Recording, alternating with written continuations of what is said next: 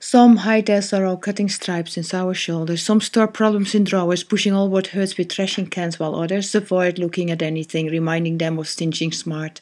Several drink their dark, passed away in huge high glasses on the rocks, to be knocked to sleep whining. There are the ones chatting, chuckling, and will never catch the darkness behind their shiny teeth.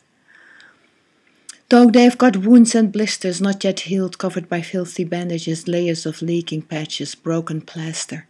When I stand still in stormy presence to think what word or thought would fit with you, the one dancing around on grass and sand, and often barefoot on thin ice as if your fragile heart has not been damaged by the so often cruel earth, I have no answer, only hope that time will comfort you.